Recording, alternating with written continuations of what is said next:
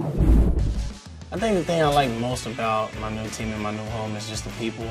I think it reminds me of college, just the atmosphere. I would want to prove to everybody on my team that there is a reason why they picked me. There is a reason why they traded all of those picks and moved up to be able to get me.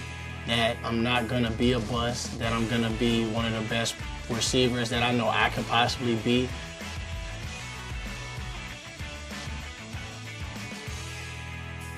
Right now, I'm looking forward to going against, honestly, every team. I'm looking forward to going against Darrelle Revis if I get to go against him. Peterson, I have a friend who's like 15 minutes away from me, Aaron Colvin. He's with the Jacksonville Jaguars.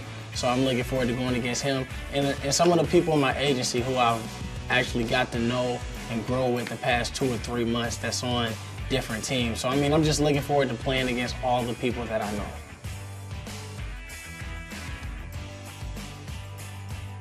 I think I bring a lot of versatility, a lot of receiver, a lot of special teams.